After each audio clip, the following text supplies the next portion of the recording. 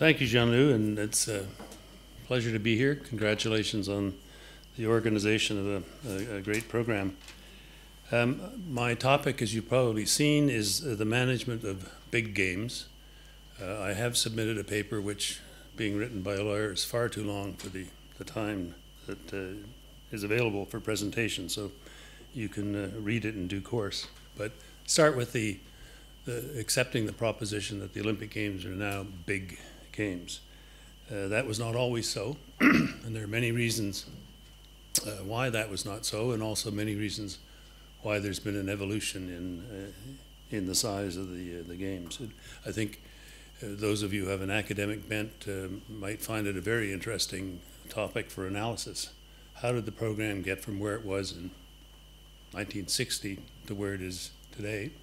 And what's going to be the impact, if any, on changing from a sport-based program to an event-based program? In my view, that gives us a lot of flexibility, and there are probably some suggestions. Anybody who's familiar with the Olympic program and the various sports, disciplines, and events could have some pretty good suggestions. There are, as you can imagine, some very special management problems for big games, and particularly big international games.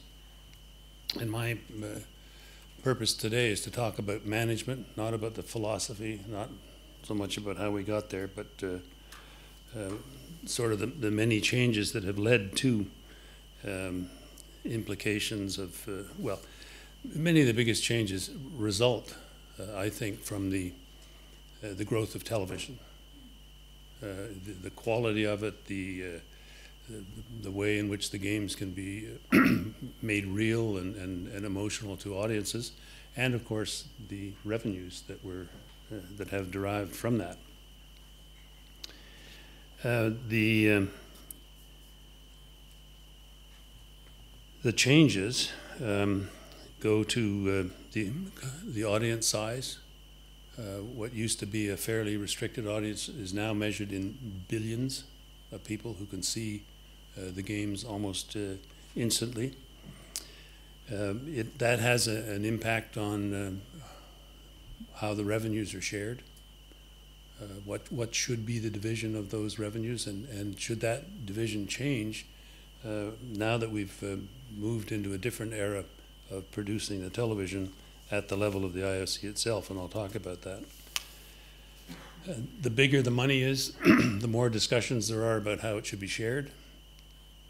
And one of the things we've done, as you probably know, is basically divide that portion of the television revenues that doesn't go to the organizing committees into three parts. The sports federations get 1/3, the National Olympic Committees through Olympic Solidarity get 1/3, and the IOC gets approximately 1/3. One of the resulting problems is, how do you share? How do the international federations share? And they come to us and say, athletics is really important, we should get more than field hockey. One of the ways that we've learned how to survive is to say, well, look, this is actually a sport problem. Here's how much you've got for the international federations. You decide. And so you keep them happy on the total that's always increasing, and let them worry about who should get what portion of it. And the same is largely true with the National Olympic Committee share, which is we do that on a continental basis with the regional associations of NOCs. We've also moved to take control of the negotiations for television. It used to be, as television came on stream, the IOC was really worried about possible liability if it made any promises with any broadcasters and so on. So they, if you can believe it, left that to the organizing committees and simply asserted the right to approve all of the contracts, but didn't actually do the negotiations. And that didn't change until Samraj came into office in 1980. And he sort of looked at it and said, this is our biggest window on the world. This is how 99.9% of the people who participate or who watch the games absorb them. 1% may sit in a seat and pay a ticket for it. So it's very important to us that be done properly, and that the largest possible audiences can watch it. And it's also starting to become financially more important. Why on earth would we leave this responsibility for negotiating the contracts with an organizing committee that comes into existence, disappears the day after the games close? They'll make their deals without any interest in the residual impact on the television. So we had to talk our way into that room with huge resistance from the organizing committees who those of you who've been involved with an organizing committee know that they think the television rights are theirs. They're our games, these are our television rights, and anything that the IOC gets is they're stealing our money. And so that was the status quo ante. What we did, starting with the calendar year was 1983, the games involved were 1988. And we said, all right, starting now, we're going to do these negotiations jointly. Screams and yells, you can't imagine the noise. But it was a step.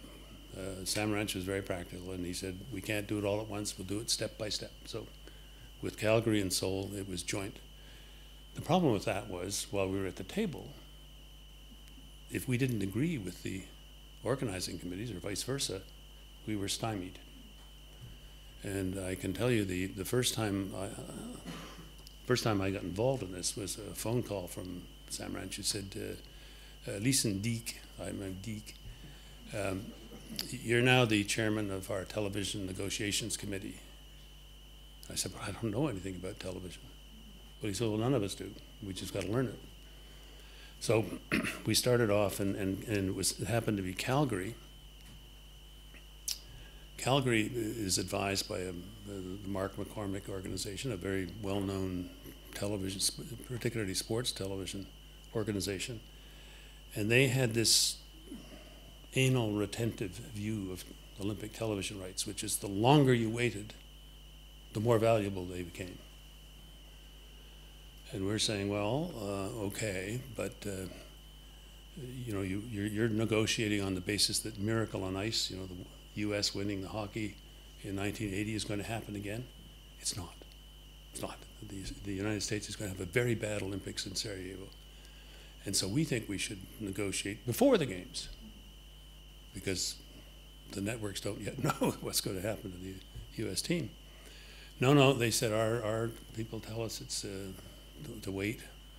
They said, well, how much are your people saying you're going to get? And they said, at least $208 million, which is about 3 times what it had ever been. So he said, well, all right. If you guarantee us our share of $208 million, you can have the negotiations whenever you want. Oh, well, we can't do that because we're an organizing committee. We can't guarantee. They said, folks, one way or the other, either you guarantee us what your people say you're going to get, and if you're that confident in their estimate, there's nothing to it. If you're not prepared to do that, then you have to take our advice and negotiate now. So there's a lot of rug scuffing and grumbling about the IOC. But they finally said, all right, okay, you win. You're a rotten bunch of people, but we can't afford not to agree with you. So we had the negotiations about a month or so before Sarajevo, and the outcome of those negotiations was $309 million, at which point the grumbling died down quite a bit. And the games were terrible for the United States. If we'd had the negotiations after that, I'd be surprised if we'd have got half of what we ended up getting. So that was step one. Step two was for Barcelona in '92. And there we negotiated the rights in consultation with the organizing committees. We negotiated them in consultation with. Now, you can't run roughshod over your organizing committees, but it was certainly a lot better in terms of coming to closure and getting rid of a whole bunch of really goofy ideas that Barcelona thought was good. They wanted to do a profit-sharing deal with ABC, which had just lost a fortune in Calgary. And there was not a single hard dollar in it. It was whatever the profit was, we'd share it.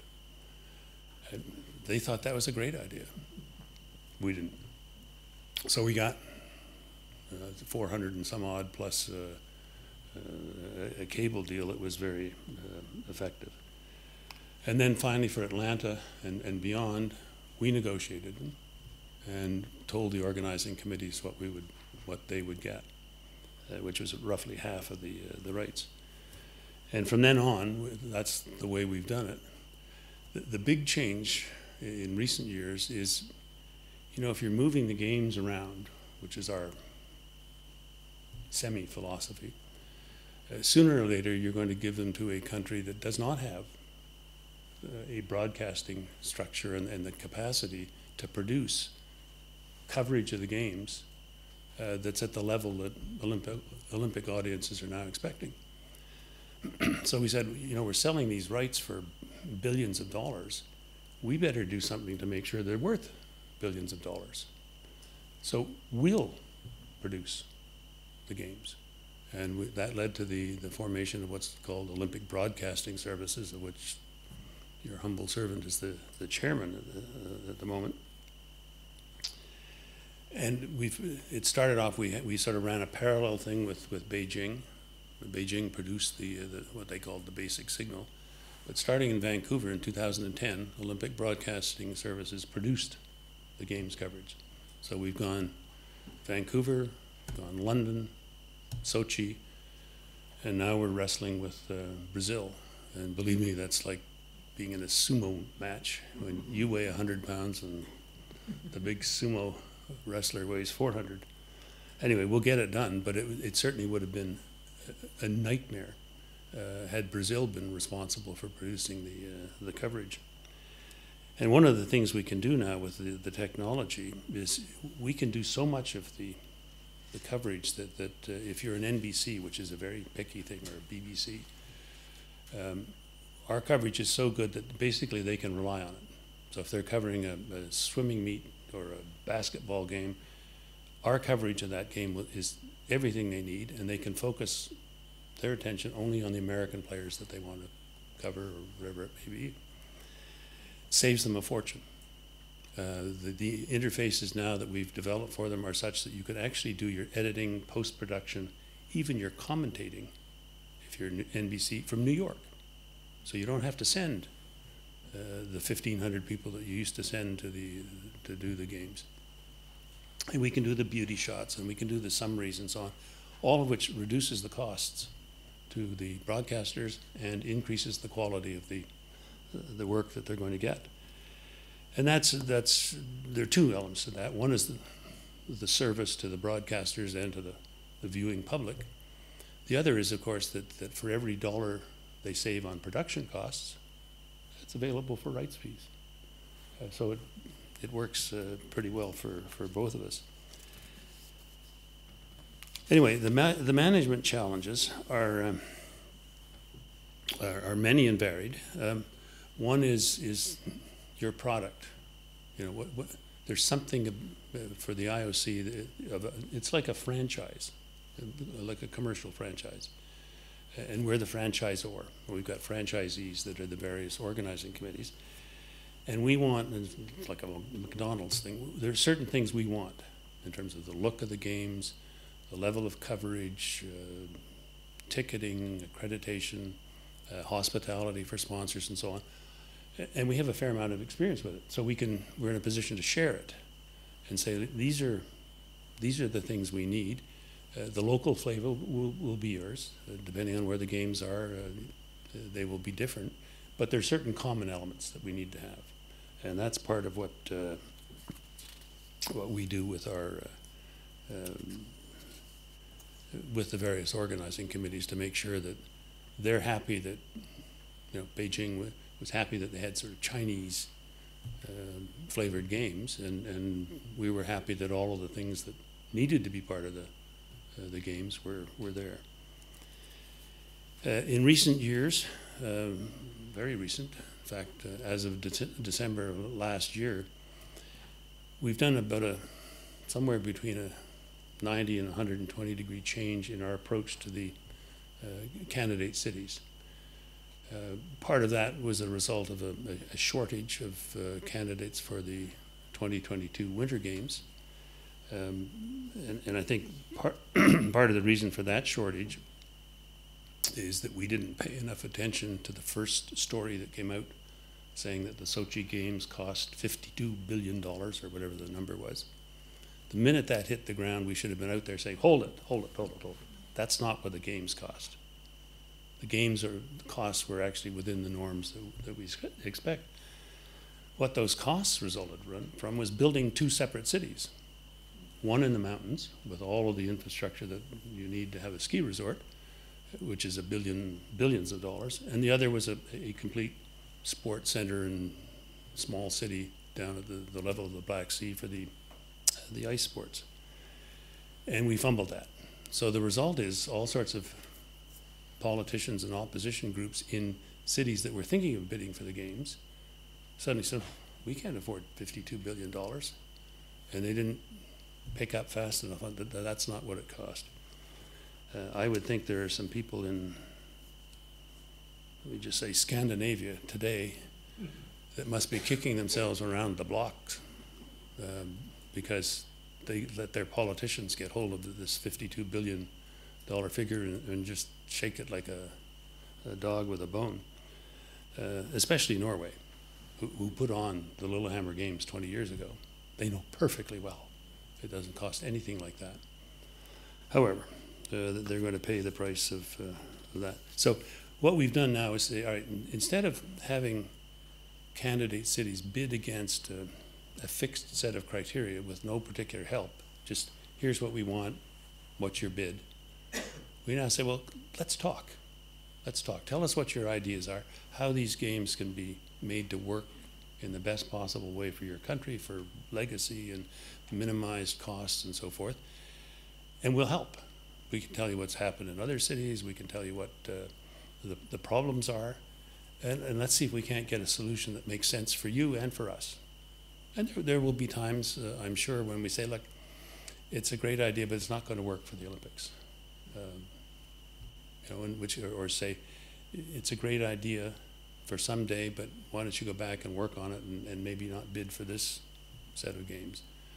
I mean, one of our problems with this approach is likely to be that if we attract 12 cities and we talk to them all and agree that their bids are feasible, then it's hard to eliminate them on a preliminary stage. So you could end up with a 12 city final vote, which will be chaos, as anybody who's followed these things through.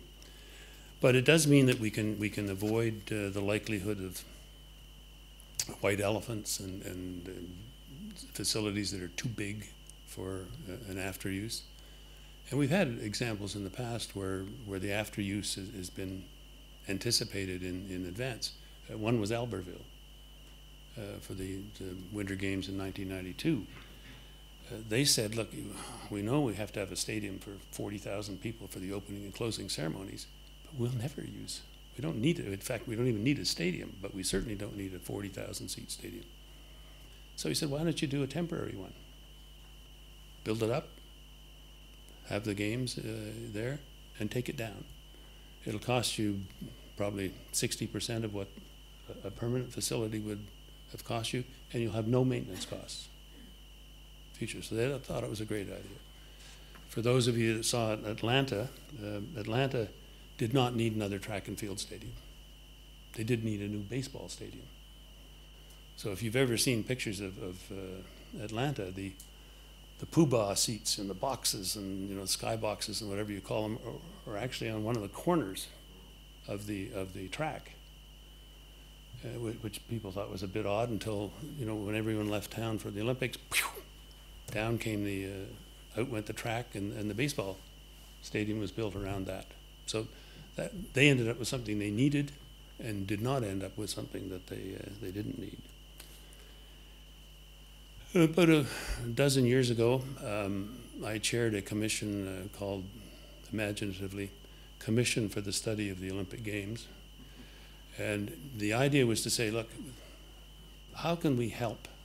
How can we identify and then help organizing committees things that cost too much and things that are unnecessarily complex in the organization of the games?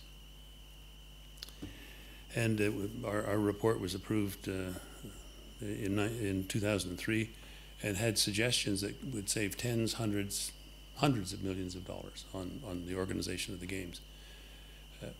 Part of which was the result of organizing committees thinking in silos. You had ticketing, you had the Olympic Village, you had accreditation, you had hospitality and all these things.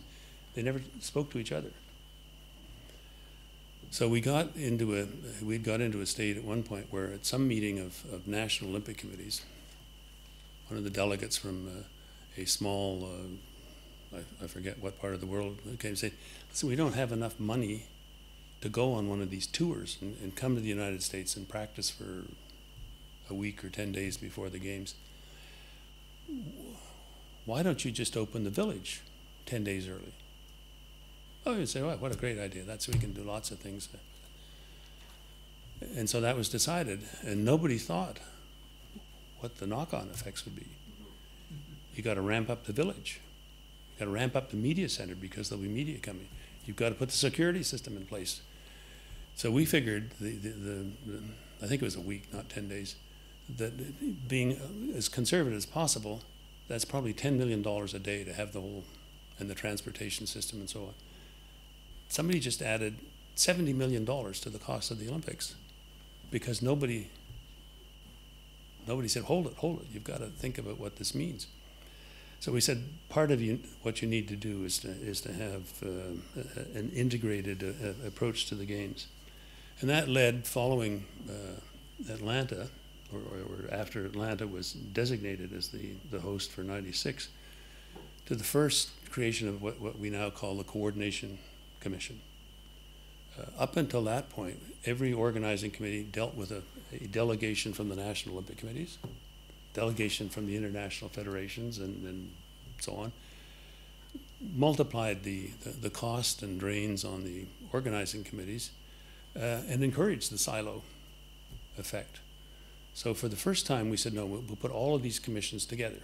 We'll have IF representatives, NOC representatives, athlete representatives, and some experts, and IOC. And so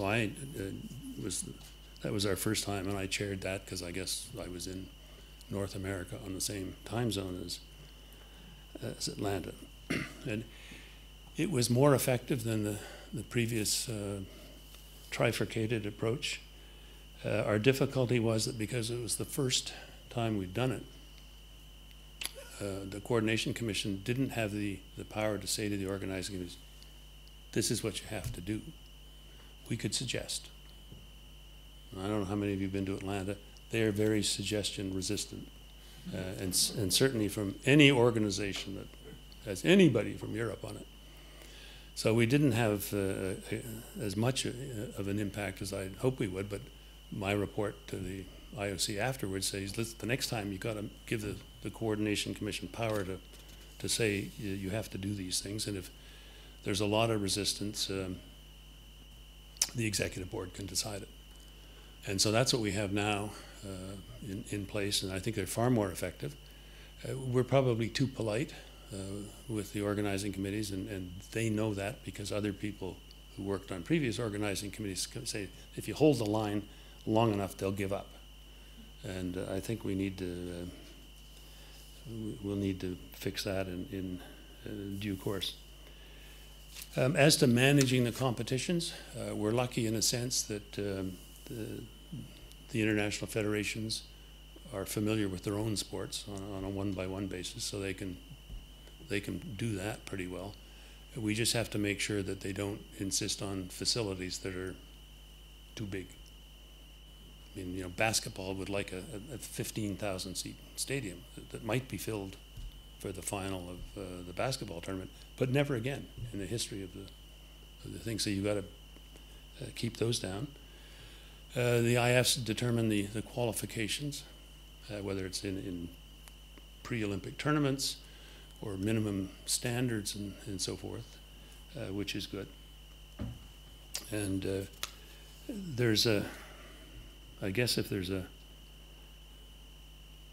real problem for us, it's the constantly expanding number of athletes. And each year we draw this firm line in the sand saying the maximum number will be X. And then the next wave comes in and that line in the sand disappears. And so the high water mark is even greater. So what the impact will be of our new event-based system, it's hard to tell thus far. We have this provision in the Olympic Charter that says after every Games, we do an evaluation as to what the program ought to be. And the only time we really did it sort of sport by sport was after the Athens Games. And the outcome of that was that baseball and softball got eliminated. And I think part of that reason was that everyone was mad at baseball because the major leagues were not sending us their best players. They had a 0 to ineffective anti-doping program, and so it wasn't surprising that baseball got eliminated. It was surprising and disappointing that the women's softball got, because we were getting the best players, and they did have a very good anti-doping program, and we've been trying to build up the percentage of women on the field of play. And I think it was that a lot of our members from around the world thought that softball was women's baseball and got caught up in that.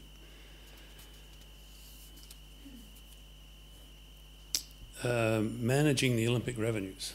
This is a big, an ongoing concern because as the Games get larger and become more complex, it's increasingly important to manage the financial resources. One of the problems we have is that we're really not in a position to control what a host country wants to do as part of the Olympic project. We're constantly at them saying, don't build something you don't need, and don't build something that's too big.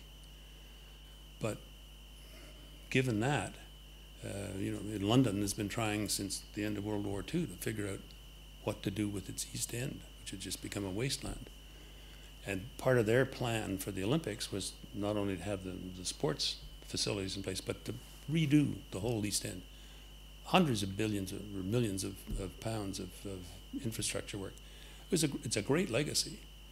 But you just got to be careful that that doesn't get out of control. And we're not really in a position to control what they want to do in with their things. The television revenues, as you know, as I mentioned, we negotiate them now ourselves, and we split them. I would say that I talk about television revenues, that kind of dates me, because the number of platforms for delivery of the audio-visual stuff is huge. I mean, we've got the classic free-to-air television that a lot of people use. But we've got cable, we've got mobile, we've got handheld devices that now are being included in that. I remember when I was heading up the television negotiation, we had an international seminar in 1987, this going back a bit, and we talked about the possibility of Olympic television being on cable as well as free-to-air. Well, the networks just, the world as we know it would end if Olympics were ever on cable. Within 3 years, NBC had a cable package for Barcelona, and it's now absolute routine. And in fact, the more of this you have, the better. You know, a full saturation, 24-hour-a-day coverage for the 16-day period would produce, between taking out news and recaps and summaries, 3 or 4, maybe 500 hours of coverage for summer games. There are 3,000 hours of events and competition, most of which would never be seen if you didn't have cable and you didn't have some of the other stuff. So that's been a big progress for us. The next important revenues are sponsorship. We got into the sponsorship business, if you like, partly as a way of trying to balance our almost total reliance on television revenues. I mean, our model, economic model, would have made your hair stand on end. 95% of our revenues came from television, a single source. And of that, somewhere in the order of 85% came from a single country, the United States, which, when I got involved with this, had just finished trying to ruin the Olympic movement over the Moscow boycott. So we said, all right, we've got to find some other source, and settled on sponsorship. And that evolved fairly quickly. I got another call, Deke, so you're now chairman of the marketing commission. I said, we don't even have a marketing commission. What are you talking about? He says, we have a marketing commission and you're the chairman. I said, well, I don't know anything about marketing or sponsorship. Nor do we. Get out there and learn. So we actually ended up in a pretty good place with it.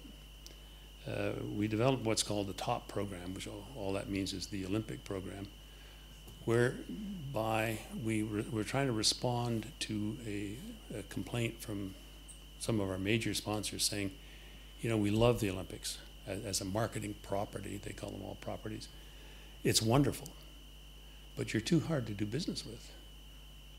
Not the thing you ever want to hear from a customer or sponsor.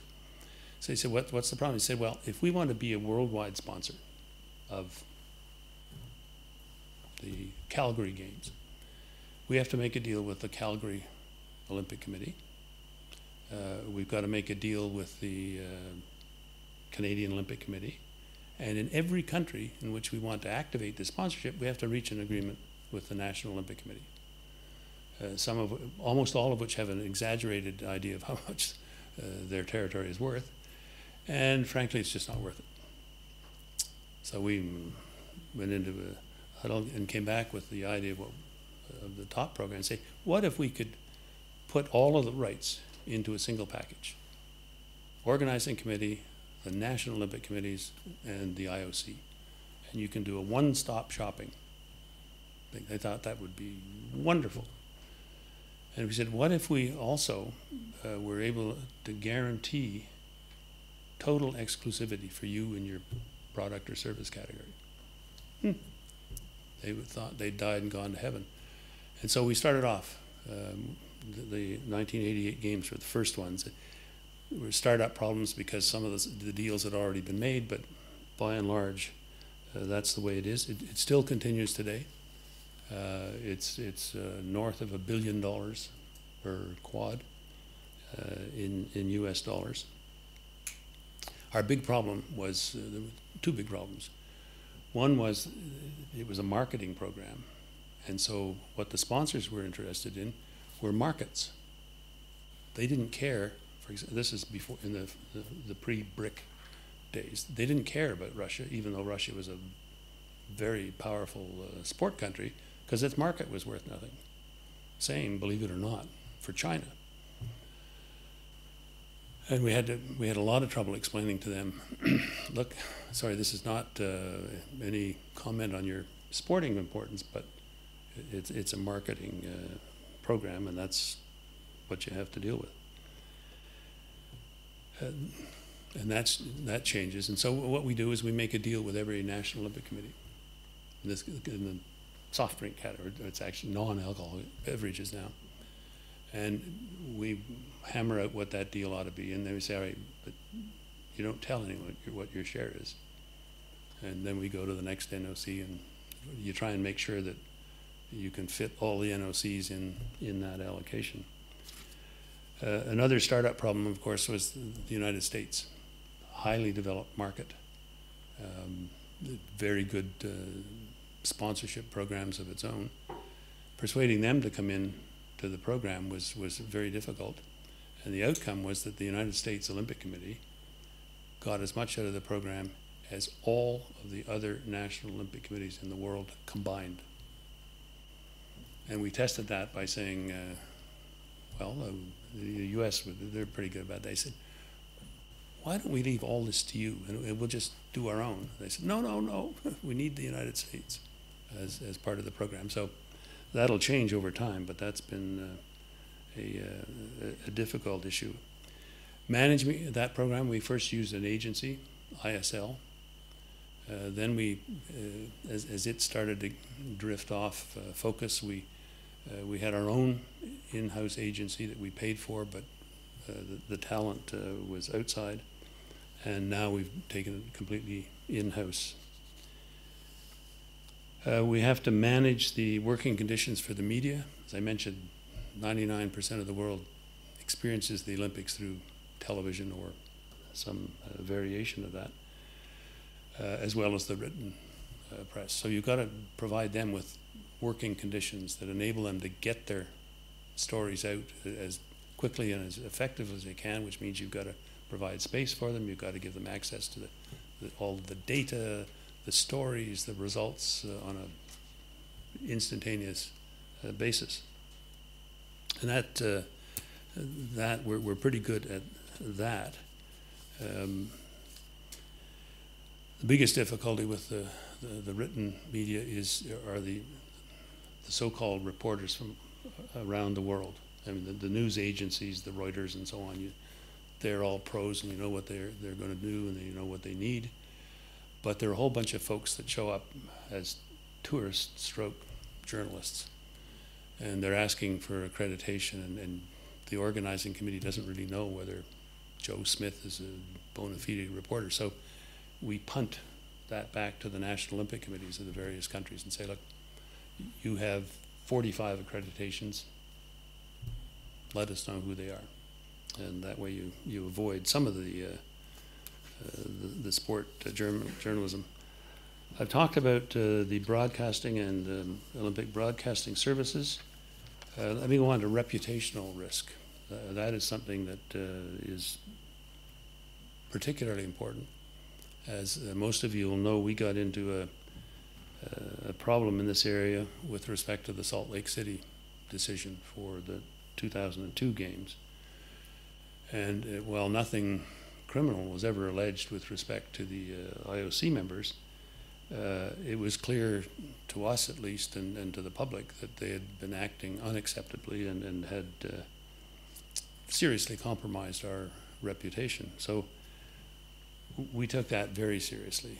You can't be asking for high-level behavior on the part of your athletes and everyone else and not practice what you're preaching. So it happened that I failed once again to avoid eye contact, so I got stuck heading up that investigation, and very quickly we were in a position to expel or force the resignation of about 10 of our members. And we followed up on that by suspending visits to the candidate cities, by putting into effect a code of ethics, creating an independent ethics commission, publishing our financial statements, audited financial statements with international standards, opening up our sessions to the public and to the media, and a whole raft of other reforms, including term limits and adding Olympic athletes as a class of member in the IOC, and generally a screening process to try and eliminate possible undesirable members. And so it was a difficult few years, but I think now if you're out there looking at good governance, especially in the international field and sport organizations, we're probably the gold standard. There's a far more serious problem going on with FIFA, as all of you will know. And but the difference between our situation and FIFA's is the actions that are alleged are criminal actions. The United States is trying to extradite a whole bunch of these people to be tried for bribery, corruption, money laundering. This is really serious. And I must say that thus far, at least to me, and I'm a little removed from it, that FIFA has shown no particular ability to deal with it. You have a president who was just elected and who, in the middle of all this, 4 days later he announces that he's going to resign. He hasn't resigned, and I think a lot of people missed the intervening step. How that's going to play out, I don't know, but I can assure you it will not be a straight line from A to B.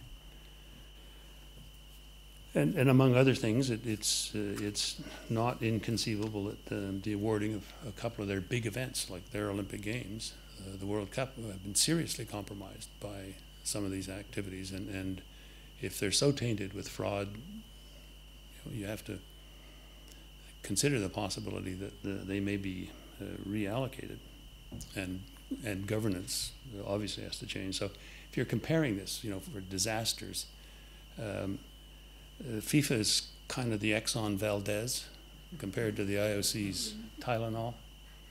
Admit it, do what you have to do, and move on instead of fighting every step of the way. Now here's one. I'm trying. Am I running out of time? All right. An emerging management problem for us, and it applies to every sport as well, but in relation to big games, comes from the changes in the way that sports events and many other aspects of modern society are perceived by a viewing public. Sports organizations, as we all know, are notorious for being change resistant. And what may be fascinating for the small, dedicated group of people in a particular sport can be incomprehensible to a non-expert viewer. Games and matches often take far too long to be completed, longer than most spectators today are willing to absorb. And dependence on television and so on requires that events be scheduled, start on time, and finish within a certain broadcast period. And probably the greatest risk is that audiences find the event or the sport to be boring, in which case they just don't even bother watching. And if you're in a sport that's subject to that, and you depend on viewing public or people with their bums in chairs at your events, that's a big problem, because that can, if you wrap yourself in the cloak of tradition and so on, it may turn out to be a shroud, and you'll disappear from the scene, because the metrics for measurement are available now, and the market-driven outcomes can be brutal indeed. An international rugby tournament takes 30 days to play. It's like the World Cup. A cricket match, some days you don't know how long it's going to take to finish. And sailing's all but impossible for a non-sailor to understand. And watching a whole bunch of people with bows shooting arrows at butts, butts, is really not very exciting. So a lot of sports have really had to adjust. And sailing got rid of some of the big classes, put in lacers and sailboarding, so that you don't have to be a wealthy person to enjoy and participate in sailing. Rugby has developed rugby sevens. In fact, that's going to be on the program for the first time in Rio. I think it's going to be a huge success. The first time I saw a tournament as opposed to a game was at the Youth Olympic Games in Nanjing last summer. And you can schedule matches reliably 30 minutes apart and see the whole exciting game in the meantime. So I think that's going to be a big hit. Archery's they've gone to this mano-a-mano format where you're actually you're shooting at targets against somebody, and you shoot and you hit a bell like a chess clock, and your opponent has 30 seconds or something like that to do the same thing. It's actually quite an exciting sport now. So the message here is that all sports have to be alert to the new society and the changes that brings, and the potentially seriously adverse impacts on them. From our point of view, the management issue is to ensure that sports at risk particularly Olympic risk in our event, both understand that there is risk and that those who fail or refuse to evolve may disappear from the Olympic program. They may disappear altogether. We had, as I mentioned, we were committed to review the program after each games. Recently, that review has been somewhat perfunctory because it's been taken hostage by the international federations, who declared that 25 of the 28 sports we were then dealing with are core sports for the Olympic Games. And that's a declaration that is manifestly wrong. But there they are, so that you can fiddle with 3 sports out there on the edge, but none of the other self-declared ones. And I hope that our new leadership will change that and make it a little more vigorous, because in the long run, we depend on getting that particular mix right. Just as a footnote, you might be interested, when we did that first assessment in 2005 after Athens and eliminated softball and baseball, the international federations instantly closed rank and insisted that the results be kept secret. I'm a voter. I don't even know what we got. Some notary in darkest Switzerland has the voting list, and you, if you're baseball, or let's say if you're field hockey, you can go to the notary, and the notary will tell you how many votes you got, but nothing else. And I think the reason is probably that the international federations didn't want anyone, perhaps especially their sponsors, to know how close they may have come to elimination. And I suspect that there would have been many surprises on the part of sports which confidently declared themselves as core sports on the program. And the other management issue here is we've got to continue to encourage the introduction of new events that may relate better to a younger audience. This, my view at least, this should not amount to complete capitulation to the flavor of the month and the transient interests of youth.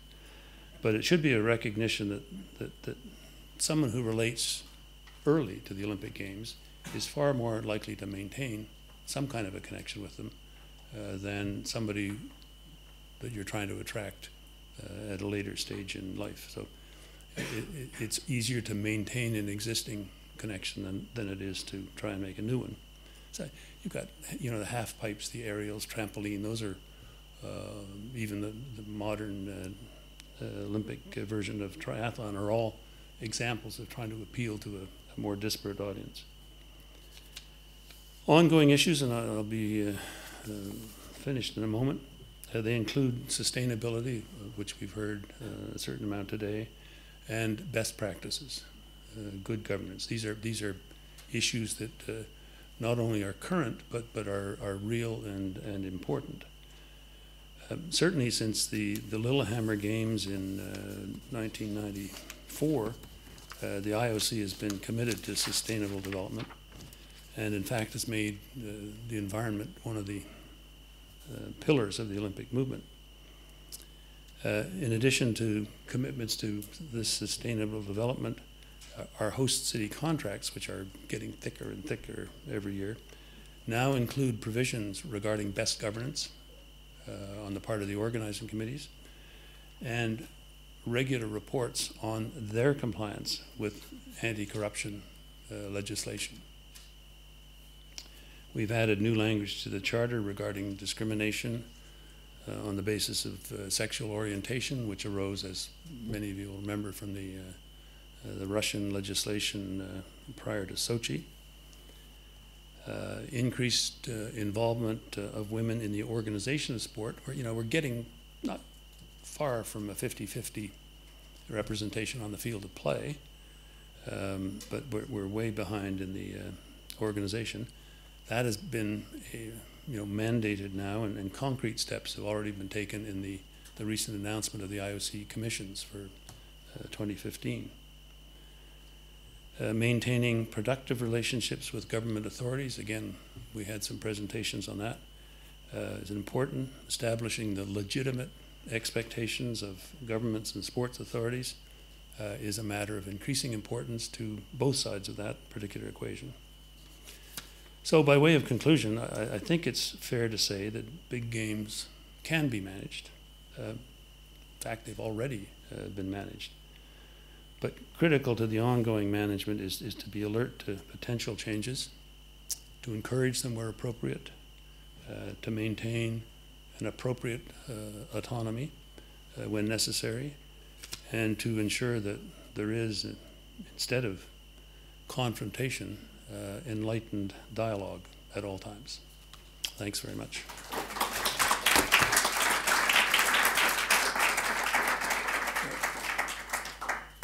Thank you very much for this wonderful presentation. Maybe just a few questions, and then it will be up to Boya. Yep.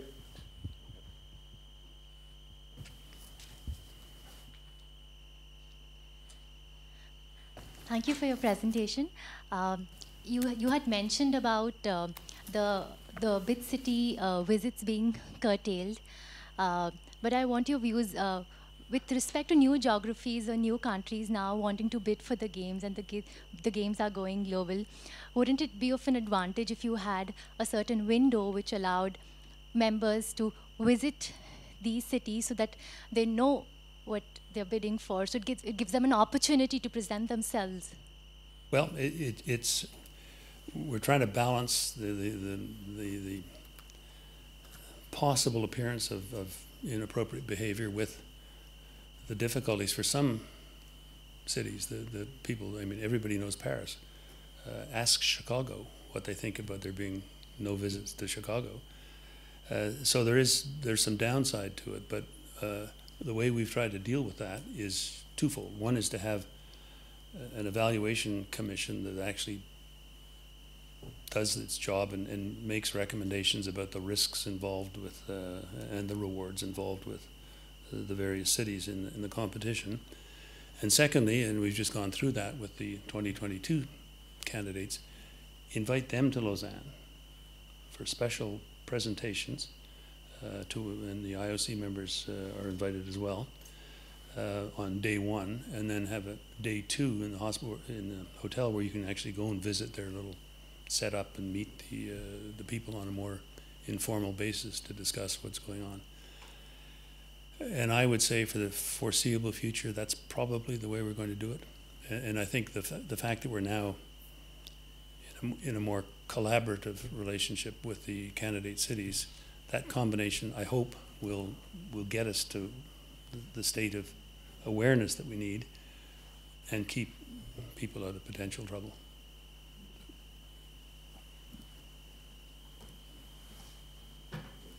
I had a question on Olympic revenues. I've heard some organizing committees complaining that they were not getting enough with Olympic revenues, especially their share was decreasing from every 4 years. So what's your feeling about this? I think that has been the case ever since the IOC had any revenues to share. I think the organizing committees are getting quite a good share. I mean, they get the 90-some-odd% of the ticket revenues. They get all of their national sponsorship revenues. They get roughly half of the top program. They're doing pretty well. I mean, they in fact ought to be able to meet all of the Olympic costs, overlay and organization and so forth, out of the non-tax-based revenues that they receive. And one of the things we've done with Olympic Broadcast Services is because we have the expertise to do that, we can do it much cheaper than they can, because they would be doing it for the first time and they would have far more concerns about redundancy and their contractual exposure to broadcasters who've laid out millions of dollars, and you know, it's a catastrophic failure if that signal doesn't get out. So I think they save money and they save risk by that, all of which could be quantified if you had to. No, I think they do very well. Thank you very much. Okay, well, thank you so much.